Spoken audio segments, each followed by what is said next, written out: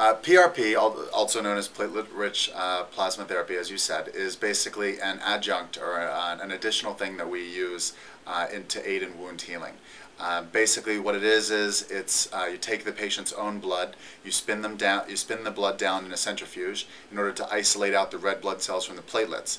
You then take the platelets and essentially use them either as a gelatin, kind of like a jelly bean, or as a spray to augment the surgery that you're doing and aid in wound healing. And how long has this therapy been around? The therapy for PRP has been around for approximately 20 years. It started out for use primarily in plastic surgery and maxillofacial area surgery, where they were using it with soft tissue wounds. In orthopedic surgery, it's only really been within the last 5 years or so that it's been used at all, and only in the last couple where it's really started gaining popularity. And now what kind of injuries is PRP used for? PRP tends to be used as an aid in addition to other therapies very frequently in areas where you're worried about wound healing and not enough blood flow.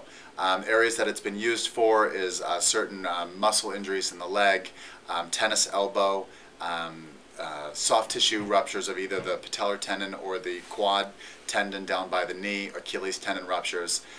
It's also used in addition with knee surgery when you're trying to fix the meniscus, which is one of the structures in the knee.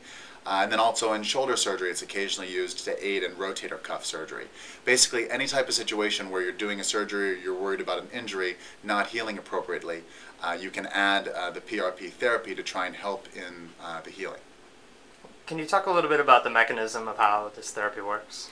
Essentially, platelets are filled with growth factors and things that have been known to aid in healing and also in the recruitment of other cells in the healing process for quite some time. Whenever people get injured, the first thing that happens is it has an inflammatory response, basically a bleeding process. If you get, that's where bruises come from. Bruises are essentially just bleeding underneath the skin. What the blood does is it has platelets in it, and the platelets release these growth factors, and they also recruit other cells. So they might recruit white blood cells or other cells that aid in the healing process. By doing this, the healing process is sped up.